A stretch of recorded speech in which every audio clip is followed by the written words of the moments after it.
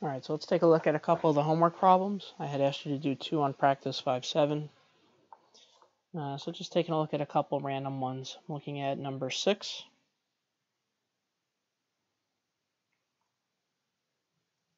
For problem number 6, it says that A is 15, B is 18, and C is 20.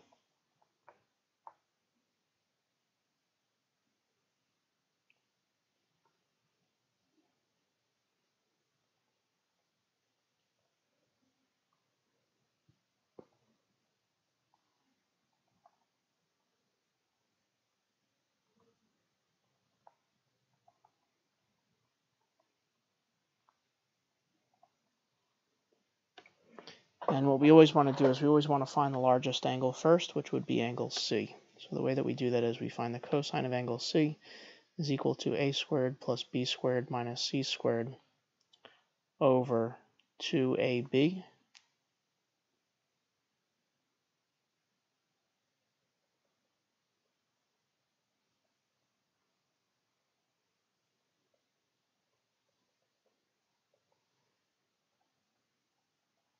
Let's see what this is.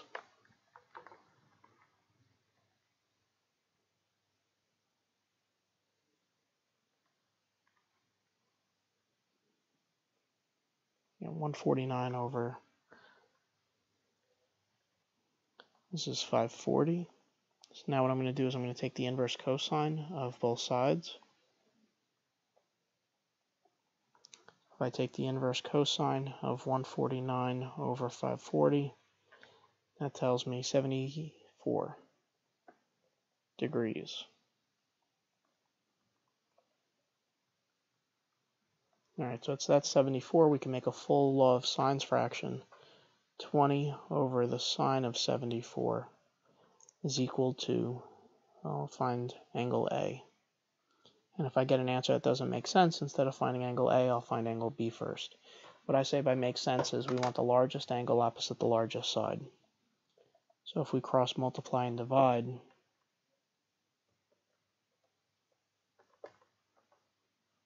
this is going to be 0.7209, whatever. And if we take the inverse sine of both sides, this is 46.1 degrees. To get angle B, we do 180 minus A and C. 180 minus 46.1, and then minus 74 comes out to be 59.9.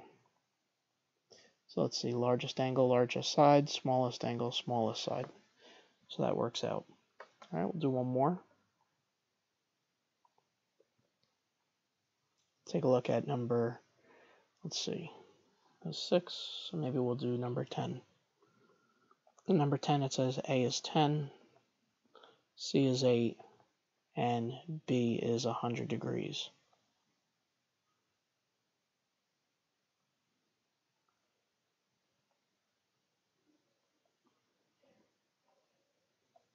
So you could see that we don't have enough information to make a full law of sines fraction.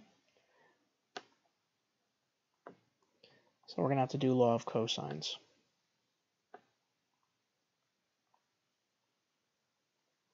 And we only have angle B, so I'm going to use the formula with angle B in it.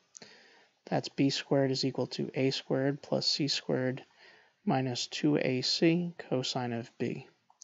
So let's plug in our numbers.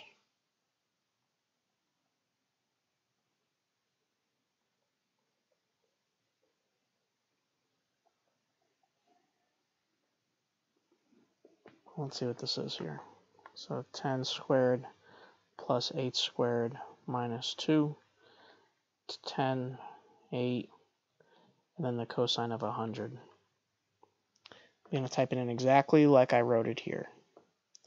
And that's 191.78 whatever. If I take the square root of both sides,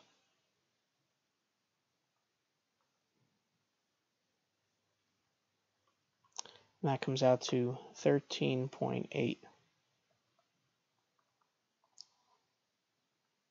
So now that I have that side, I can make a law of sines fraction with 13.8 over the sine of 100 is equal to 10 over the sine of A. And if I don't get the largest side opposite the largest angle, or smallest side opposite the smallest angle, instead of finding angle A, I would find angle C instead and see if that gives me a good answer. So 10 times the sine of 100 divided by 13.8.